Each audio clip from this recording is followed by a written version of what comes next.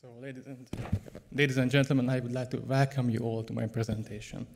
So, my research topic is transcriptome analysis of the varicella zoster virus using a multi-platform approach.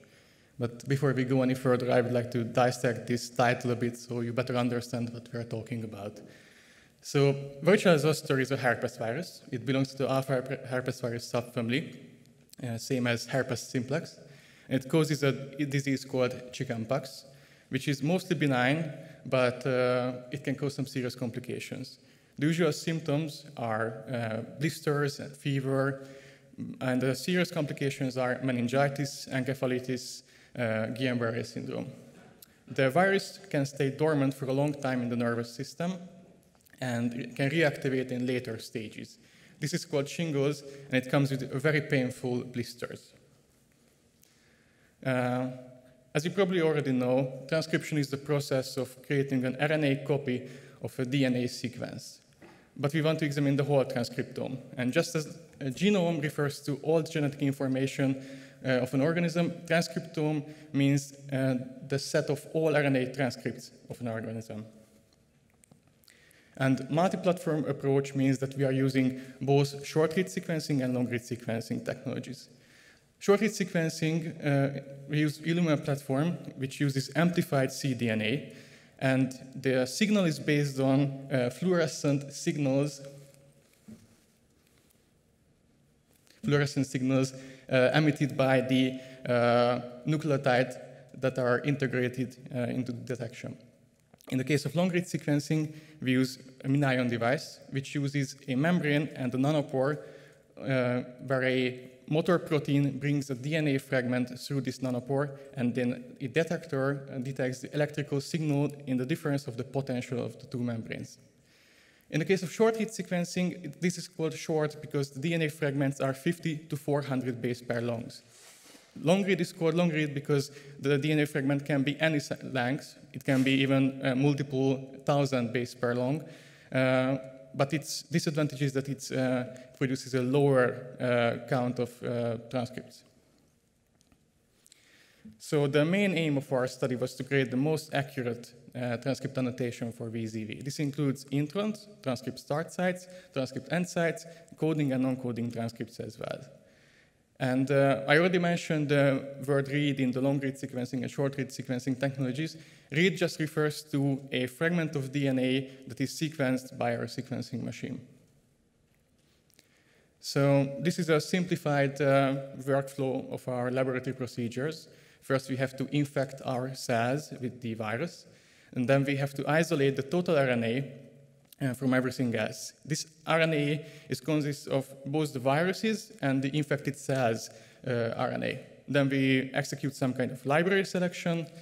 Then we turn our RNA into cDNA, reverse transcriptase, and with help of PCR, we amplify this. Then we do the final sequencing with our MinION device. But to achieve our goal, we didn't only use our results, but also collected 8 different sequencing experiments from all around the world, and these are the ones here.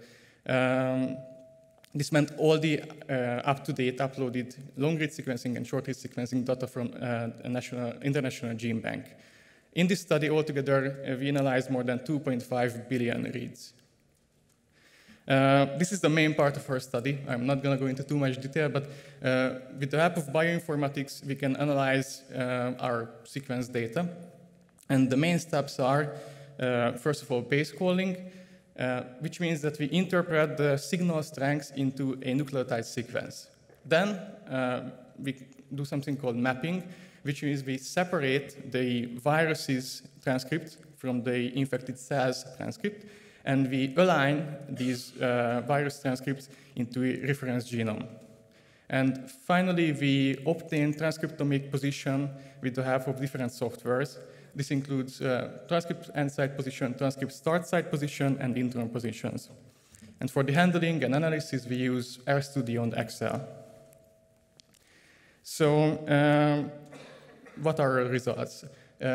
In the case of transcript start sites, we had to choose different techniques because some of them are not accurate.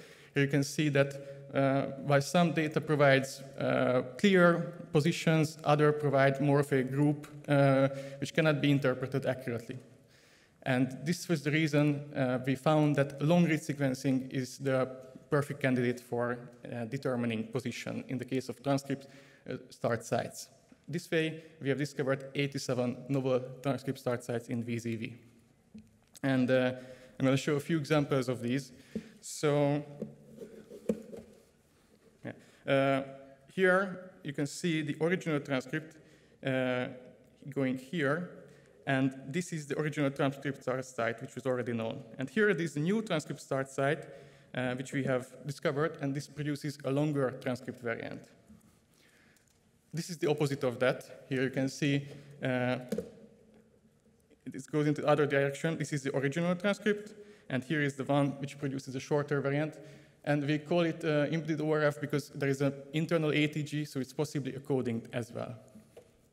And here it's more complex structure because it doesn't only produce short and long variant, but it's a complex gene cluster that produces both coterminal and non-coterminal transcripts.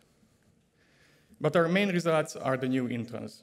So there's a method called direct RNA sequencing, which means that we don't turn our RNA into cDNA, but sequence the RNA itself. It's a bit complicated, but it allows us to have a more sensitive and accurate result. And we used it as a gold standard. And previously, only 4 VZV introns were known. And we had a previous study where we described 9 other, and there was a study last year, 2 years ago, which produced 5 more. Now, in this study, with a very strict criteria that an intron has to be present in 10 out of the total of 14 samples, we found 23 that was already described by us as uncertain, which we could verify now, and 36 novel ones that have never been described before. And on this graph, you can see a few examples of introns near each other in 3 different samples. And it's a sashimi plot. So, understanding how this transcriptome works can provide us with solving problems that are still existing in this case of in this pathogen. So, for example, shingles is still a problem, and a fusion transcript that was described by us, the VLT-ORF63, was investigated by another research group that found that it plays a major role in reactivation of the virus. And we see the future of this project in exploring whether these new transcripts are coding or non-coding, and ribosome profiling is a good tool for detecting that. And also there are some interesting phenomena that some introns seem to be technology specific, which means that one sequencing technology can find them in very high abundance, but another one completely misses it. And we want to find out why it is. I would like to thank you for your attention.